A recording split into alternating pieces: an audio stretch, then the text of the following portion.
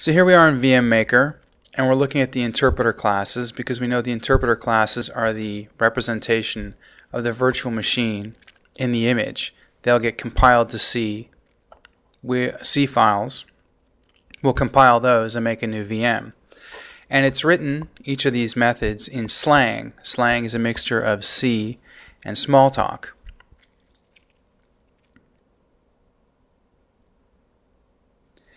So how about we update from server? So we'll execute this just to keep things current.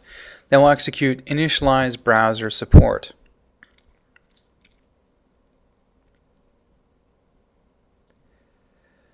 Now when we go back to our browser and we're looking at code, we can press the source button on the right there.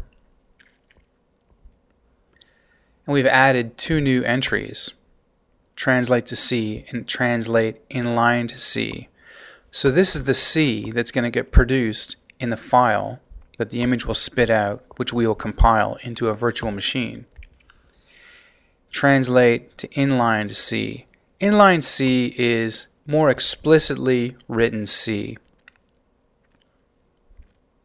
It helps to speed up the process.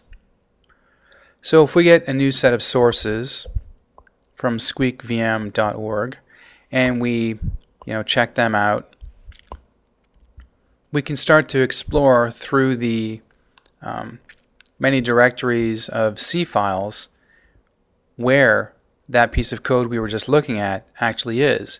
And it's in a file called interp.c, interp for interpreter, because we've translated that class, the interpreter class, into a C file.